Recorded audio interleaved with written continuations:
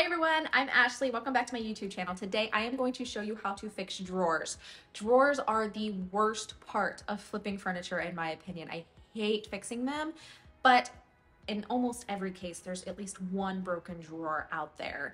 And there's so many different types of drawers out there that it can be a little overwhelming, and you're going to get better at it with just more experience, but it can be incredibly frustrating when you're trying to fix it. And today I'm going to show you a drawer type and how you can fix it 3 different ways. So there's 3 issues going on with each of these drawers here, and I will show you how I fixed each one of those issues. So let's get started. The first issue was that it wiggled too much, moving side to side when being pulled out, when it really should just come straight out. To fix that, I used these things called drawer guides, and I used Gorilla Glue to attach them.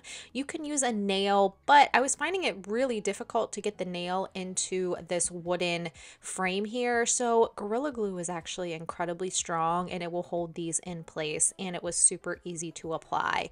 Now these guides will keep it from wiggling and on track when pulled out. The second issue was the drawers were not gliding smoothly. This is wood gliding on wood, and just over time the wood wears down and just makes it harder to pull out. You can use wax or a bar of soap, but I saw this gliding tape on Amazon and decided to give it a try, and I can tell you that I will not be using a bar of soap anymore. This stuff seems more permanent than a bar of soap that you have to continuously apply. This stuff you just measure, cut with scissors, and apply to those runners. You can also apply it to the runners on the inside of the dresser, but it's not necessary. And it comes in a huge roll. Definitely a must-have from now on. And finally, the third issue was that the drawers fell out when being pulled open. It's one of the biggest pet peeves of mine, and on almost all of the antique dressers, this is an issue, so I always have these little drawer stoppers on hand. They're pretty cheap too.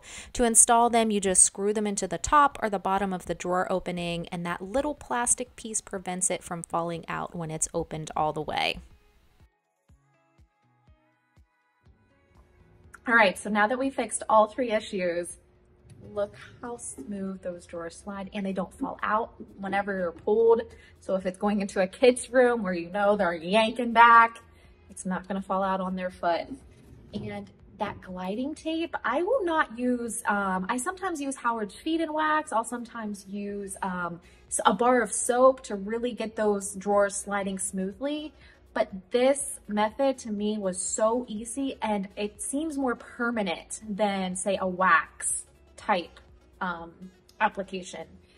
And the other thing is it wobbles a bit, but it doesn't wobble as much as it was before. It was kind of twisting and turning before.